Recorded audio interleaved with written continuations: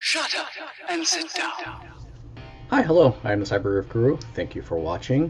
So I want to do a quick video. I recently got the CR10, which you can see, let's see if I go this way, right there, and compare and contrast some of the outputs I'm getting from the CR10 to the Prusa i3 Mark II. So one of the minions in the family asked me to print this Five Nights at Freddy model here, which is this guy. You can see it's pretty straightforward. Let me zoom in here. It's a pretty straightforward model. There's not a whole lot going on here other than it does move. So it's got these kind of joints, and the arms are actually printed like this. You print them sitting down like this with the arm straight up. So I had pretty decent results on the Prusa. It wasn't anything too tremendously difficult about the print on the Prusa. I just kind of did my basic PLA profile for the Prusa and let it fire. Didn't really tweak it a whole lot, and it kind of came out just like this. I believe, let me take a closer look at this actually, make sure I know which one is which. Yeah, okay, Prusa CR10. So the Prusa model, again, I'm going to zoom in. I'll show you some of the issues that I've been having with this Prusa, or at least I thought it was a Prusa. You can see in the back here, see some of the zitting that's on the back right here. It's kind of sort of all over the head, a little bit over the body.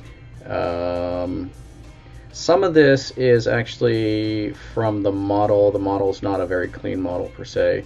But you can see some kind of the zitting on the front and the belly there. But overall, it's a decent print. So the head kind of twists here, by the way. So you print in two parts. So I was like, hey, you know, maybe it's the Prusa. I did have to put a raft down. You can see here where the raft connects. It kind of left kind of not a great finish on it. But these little legs here, here and here, I guess the thighs were coming off while I was printing. And so I printed it with the CR10, which we have here, and you can see essentially the same results. Still has the zitting and in the head and the side and the body.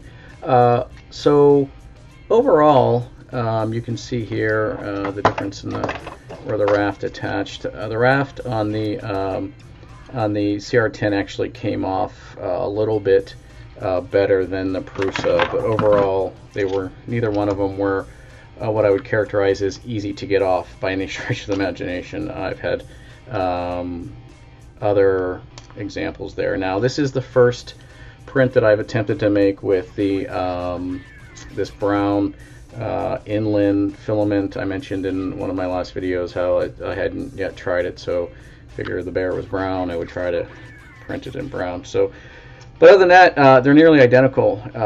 Both of these were sliced in Simplify 3D and printed at 100%. And so they actually turned out pretty well, in my opinion. I still need to figure out what's contributing to this zitting on both of the prints. I don't know if it's Simplify. I don't know if it's my setting. What I can tell you. All right, so I did try printing Freddy here on the CR10 using the Prusa i3 Mark II profile. I just took the STL or the G code that I had in the Prusa, stuck it on the CR10, and printed this guy. It is horrific. I tweeted this out actually last week, and you can see on the head. I pulled the head off the bed. It was printed right next to the body. You can definitely see where it was sort of attached, if you want to look at it that way. Let me see if I can. There we go. You can see how just terrible it is. So. What I can tell you is the retraction settings obviously have a lot to do with the quality of the print. Obviously, the CR10 and the Prusa need different retraction settings. In fact, if you look at the back here, This is the raft. I simply cannot get it off at all. It's just attached, which I'm attributing that to the actual the retraction settings not pulling back in the filament. So it's fused in the back there is what I'm assuming.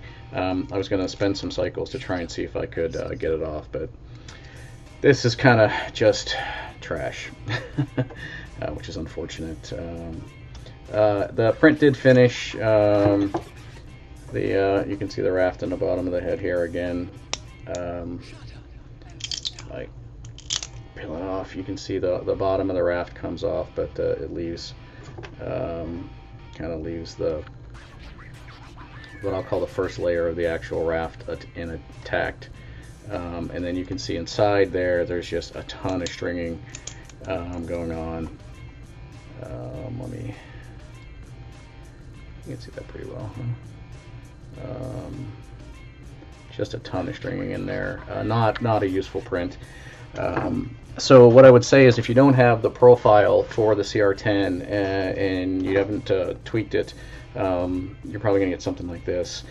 The profile I'm using, actually, I got off the Facebook page. I don't think it's Uncle Jesse's profile. I imported both of them, and actually I was just comparing them, and really the only differences I could find were the wipe setting between Uncle Jesse and the one that I'm using. So I'm going to probably play around with having it on and having it off, see what the difference actually is with the wipe. But the 5mm retraction versus I think the 1 or 0.8 for the Prusa definitely makes a huge difference. All right, so that's it.